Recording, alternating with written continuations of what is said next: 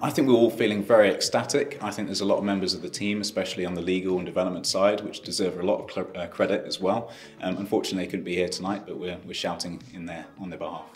In regard to winning this particular category, we hold our partners first and foremost in terms of our strategic goals, long-term relationships, etc. And having a technology provider and partner such as Cryptomatt for the long term that we've had them for these last several years has been essential to our growth and our relations outside of both the UK and Europe and on a global sense as well.